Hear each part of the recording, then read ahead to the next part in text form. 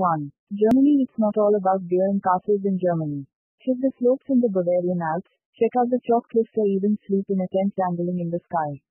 Yes, really. The Volkswagen Horseshoe resort outfits traceated with portages similar to what rock climbers use. Some physical strength is required as you'll have to climb up your tree to get into your tent. But it's worth the fear factor as you'll have rare, gorgeous mountain views.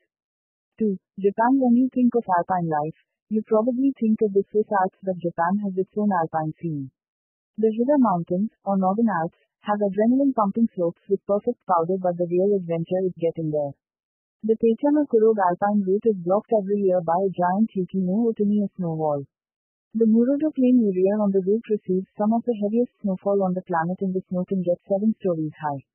Each spring, giant 30-ton plows cut through the snow, creating a towering frozen pass that tourists can see by bus or on foot. 3. Canada. Canada has some of the most beautiful national parks on the planet. While Banff National Park is Instagram famous for the clean waters of Lake Louise, its waters are so much more than pretty. The park's Kicking Horse River features Class 2, 3 and IV whitewater rapids. Another Alberta favorite, Jasper National Park packs tons of adventure throughout the Canadian Rockies with ice climbing and mountaineering programs. 4. Spain. Get outside of the major Spanish cities and hit the trails in Andalusia and Malaga. If you can handle heights, the infamous El Caminito del Rey, the King's Little Pathway, has been reopened by the Spanish government and is now safe and accessible for hikers. Though the view down is still terrifying. The tiny gorge footbridge is 330 feet above the water below and clings to the side of the Malaga Mountains.